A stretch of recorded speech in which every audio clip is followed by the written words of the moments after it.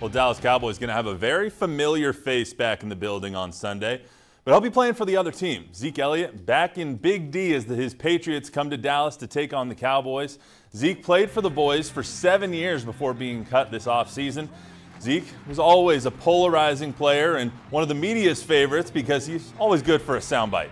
Well, he was one of his teammates' favorites as well, especially his best friend, Dak Prescott. It's like a little brother, best friend. Obviously, came into this thing together, grew on the field, off the field. Yeah, I mean, he said it's going to be emotional. Yeah, I can't imagine that he doesn't come in and run just a little bit harder maybe than he naturally does. Yeah, I think everyone's excited to see Zeke, and you know, obviously we want to get after him, but you know, he was a big part of this locker room for a long time, so it's going to be good to see him. Well, the Cowboys are going to be having to face the Patriots without their future Hall of Fame left tackle. Tyron Smith ruled out for Sunday's game. Chume Idoga will fill in for Tyron. This will be the 32nd game Smith has missed in the last 4 seasons. It all starts at 3:25. Bill Belichick and the Patriots facing McCarthy and the boys right here on Fox SA. You think Taylor's going to break up with him? Oh, absolutely. See, I don't see this at all. He's going to dump her, man. How? Oh, absolutely. Why? He is the most alpha of alphas.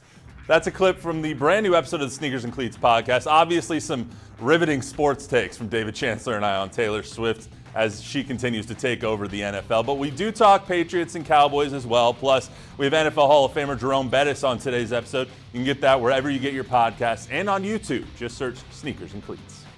Let's get to some high school Friday football, shall we? Not too many games on the schedule tonight. A lot of teams on byes as they gear up for the district seasons, but still few around our area. We start with our game of the night.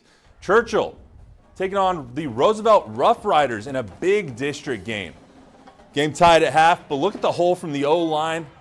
Nicola Perry goes untouched. He's into the end zone. That's 45 yards. Lead up 14-7 for Churchill right there, but the Rough Riders, they come back. Shea Marchiani gets it to Zaylin Davis Shears, and they answer right back. They go on to miss the 2-point conversion, though, so Churchill leads by 1. Here comes Nicola Perry one more time. Into the end zone for his 3rd touchdown of the game. Churchill goes for 2 and makes it 22-13. And now we're up 29-13, so Churchill probably going to go on to win that one. Big game in District 29 6A between the Taft Raiders and the Warren Warriors. An offensive struggle at first here in Gustafson Stadium. Warren going for it on 4th down, but Tony Meza gets swallowed up by Matthew Cruz. Then the Raiders, they get a big chunk play here. Johnny Lott connects with Prometheus Elmore. That drive would go on to end in 4th down as well. On the top of the 2nd quarter, Meza hits Lorenzo Martinez in the flat. Solid game for the 1st down. That drive also fizzles out, though. But Taft, they look like they're going to win this one up 21-14 in the 4th. Madison Mavericks taking on the Clark Cougars tonight. Mavericks coming off a big overtime win against Brandeis last week. Check out Cameron Dillard. Gets the handoff, breaks 1 tackle.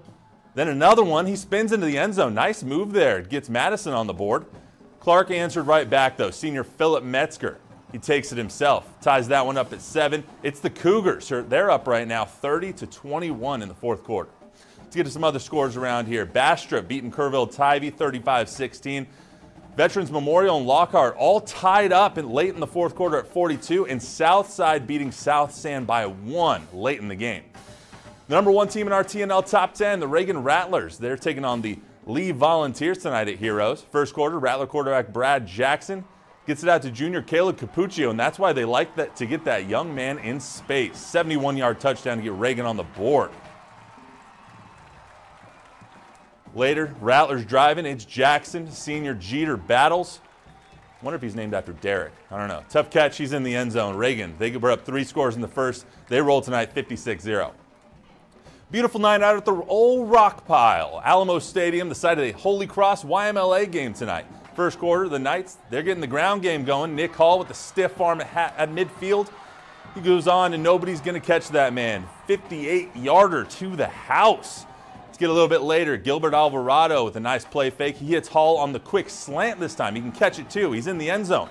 Nick Hall doing it all tonight. Holy Cross picks up their 4th win, 40-7 the final. And at the 3A level, the Randolph Row Hawks are looking to stay undefeated against Blanco. In the 1st quarter, the Row Hawks strike first as Cody Howard connects with Deshaun Cobbins. Then with less than a minute before halftime, Colin Stuckey rolling out of the pocket, and he finds Cobbins, and he hauls in his second receiving touchdown of the game. The Rohawks keep on rolling. Cody Howard would add another touchdown on that run right there. Randolph now 6-0 this season as they win 21-7. Couple of good games tomorrow as well. The number 2 team in our TNL rankings, Johnson Jaguars, facing Brandeis. That's over at Ferris. And the undefeated Harlan Hawks taking on Stevens over at Gus. Both of those kick off right at 7 o'clock. Coming up, a former Spur gets suspended for allegations of exposing himself to women. Find out how long the suspension is. Plus, we'll check in on the AL West race when we come back. This is the Thomas J. Henry Sports. Former San Antonio Spur Josh Primo was given his punishment from the NBA today. Primo will be suspended for the first 4 games of this season for engaging in, quote, inappropriate and offensive behavior by exposing himself to women. Primo was released by the Spurs last year just before the allegations of indecent exposure surfaced from former team psychologist Hillary Colvin. Colvin, who you'll see right there on the right, alleged that Primo revealed himself to Colvin 9 times during their sessions. She also sued the Spurs for dismissing her warnings to them about Primo and then eventually pushing her out of the organization. The lawsuit was settled 2 weeks later. Just hours after Primo's suspension was announced, reports surfaced that he'll be signing with the Los Angeles Clippers. Primo will miss the first 4 games of next year. A real quick check on the AL West. Both games are tied, so no changes right now. Rangers still up 2-0.